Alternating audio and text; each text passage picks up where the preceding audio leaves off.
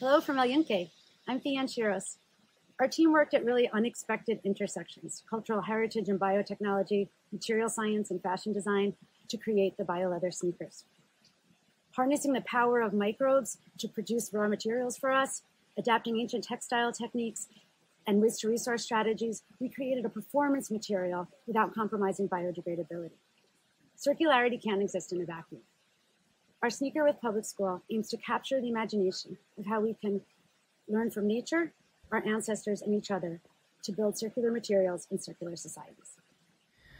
Hey, my name is Dao-Yi, one half of Public School New York. We are a fashion brand based here in New York City, and we are super excited to be part of the new exhibition towards a circular society, learning from nature.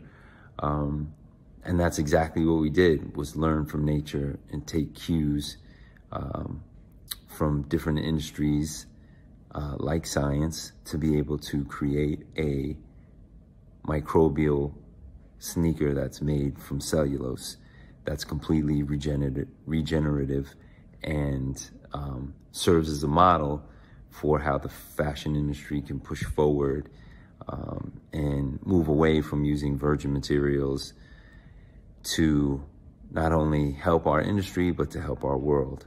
So we were blown away and excited to learn about the process of circularity and how bacteria can grow into a bio fabric and then be turned into anything, basically. We chose a sneaker because it kind of represents fast fashion, if you will. If, you know, tons and tons of sneakers wind up in landfills every single year. And so to us, it was symbolic to choose something that we could envision the most change. And so we were really happy to work with Marika and Theanne to create this sneaker and hopefully serve as a model for moving our industry forward.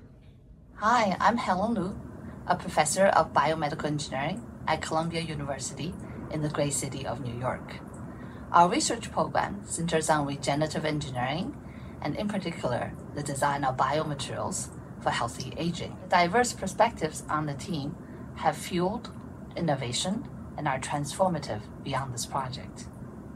What has been truly exciting and inspiring is seeing how engineering design and material science principles are applied across disciplines, be it for the design of an ACL graft or a pair of sneakers for the Olympic athlete or the everyday warrior. Hello, I'm Romare Antrobus. I am a biomedical engineering PhD researcher at Columbia University in New York City.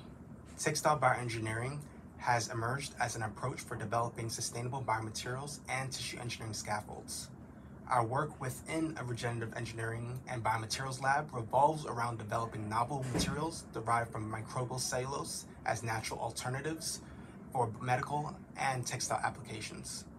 Inspired by bacteria's ability to synthesize cellulose and the versatile nanoscale to macroscale properties of the material, we aim to control synthesis parameters as well as chemically and structurally modified biotextiles as a natural alternative for conventional sustainable materials, as well as looking at cell response to microbial cellulose for tissue engineering applications. Hi, I'm Anne Marika Verploegh Chassé. I grew up in Bern, but I work and live in Brooklyn, New York. I'm a traditional shoe and boot maker.